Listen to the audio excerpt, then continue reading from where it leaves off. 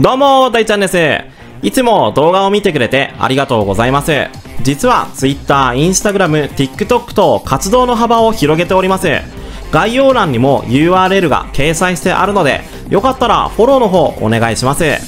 そして、大ちゃんとトスくんの映画の生贄というポッドキャスト番組が始まりました。普段の動画よりも長い1時間程度の長尺で映画のあれこれをラジオ対談形式で語っております。YouTube でも Spotify でも配信されておりますので、そちらの方もぜひチェックしてみてくださいね。というわけで、今回なんですけれども、11月に公開される山崎貴監督の手掛ける新作ゴジラ映画に関してちょっと話したいと思います。今年の11月に公開される山崎監督による新作ゴジラ映画の内容は、タイトル、プロット、キャストなども全て秘匿とされていて、まだ何も公式発表はされていないんですよね。いろいろな憶測や考察が飛び交う中で、唯一明確に確証が取れているのは、時代設定が戦後間もない日本であり、1945年から1947年頃が舞台として登場するという部分だけで、真偽不明のリーク情報が錯綜している状態なんですよね。そして山崎貴監督の Twitter のプロフィール画像が新作ゴジラ映画発表の際に掲示されたロゴの反転バージョンに変更されて、新作ゴジラ映画の仕上げ中という文が追加されるなど、情報公開が近づいてきている気配がしてきていますよね。そんな中、先日唐突に山崎貴監督のゴジラの公式 Twitter アカウントが開設されまして、大きな話題を呼んでいるんですよね。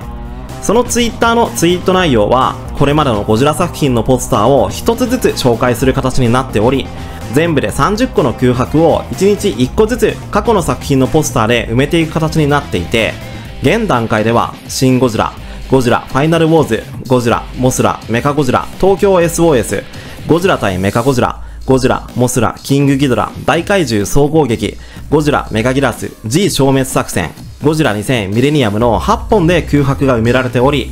ゴジラ作品を過去に遡っていっている形式になっているのですが、おそらく初代ゴジラまで遡って紹介した後に、山崎監督の新作ゴジラの情報が解禁される形式になっているのではないかと予想できるんですが、一体どんなものが公開されるのか非常に楽しみですね。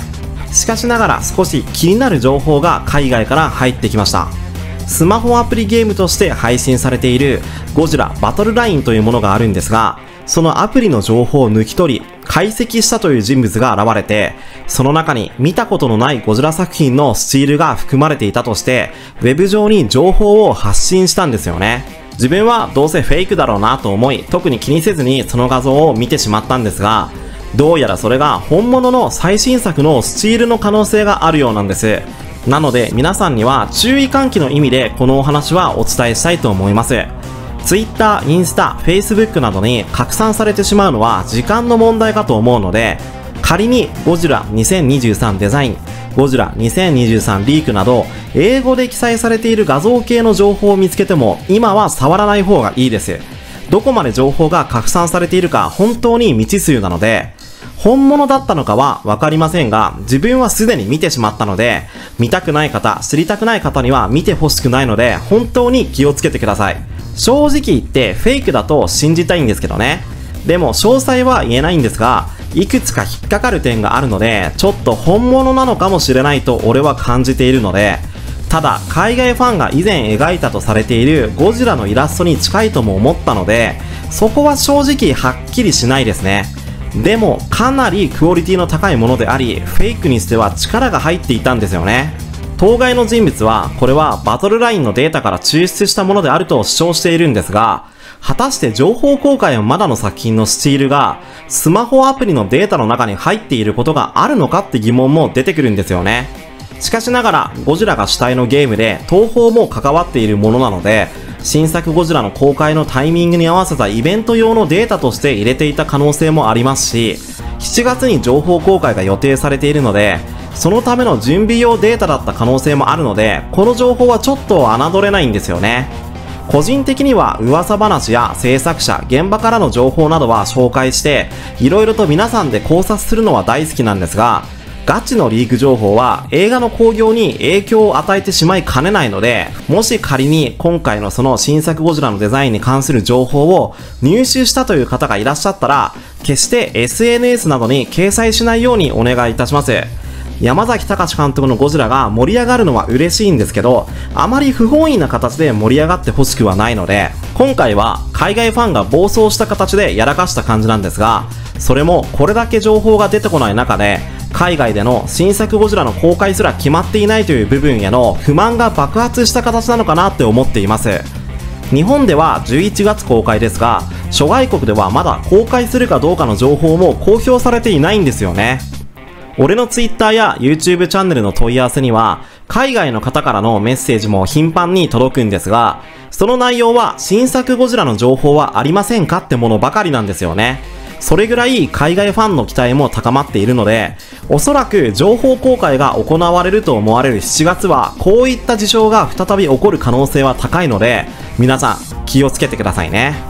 完全に秘匿とされている山崎ゴジラなんですが、日本国内でもあまりにも情報が出てこないということで、やや呆れてしまっている方もいるという話はよく耳にするんですよね。そりゃそうですよね。来年3月に公開される予定のモンスターバース最新作であり、ゴジラ VS コングの続編のゴジラ X コングザニューエンパイアのティーザー映像はすでに公開されていますし、タイトルも正式発表されているのに、それよりも公開が早い国産ゴジラの情報が一切出てこないっていうのはちょっと不自然ですもんね。でもそれだけ秘匿にするということは、きっととんでもないクオリティの作品として完成しつつあるのかなと俺はポジティブに捉えています。過去のゴジラ作品でも現場と親会社である東宝との意見の食い違いなどで制作に遅延が発生したという話も聞いたことがあるので、もしかしたら今作でもそういった事情もあるかもしれませんよね。何しろこれまでのゴジラ作品としては異例の初代ゴジラと同じ日に公開される作品であり、記念すべき30作品目でもあるので、監督と東宝側も相当気合が入っている作品だと思うんですよね。きっと7月からは一気に情報公開も始まると思うんですよね。それこそフィギュア情報もですし、キャスト情報、イベント情報なども一挙に公開されてくるはずです。7月末からは山崎隆監督のこれまで手掛けてきた作品の情報を展示する展覧会が開催されることになっており、そこで新作ゴジラの展示も行われるという話もありますからね。そういった意味でもこの夏からは山崎ゴジラの話題がかなり盛り上がってくると思うんですよ。なので今情報が来なさすぎて呆れてしまった、興味が薄れてしまったという方々ももう少しの辛抱なので一緒に首を長くして待ってみませんか？また面白い情報が入り次第動画にしますね。ここまで見てくれてありがとう。チャンネル登録と高評価よろしくね。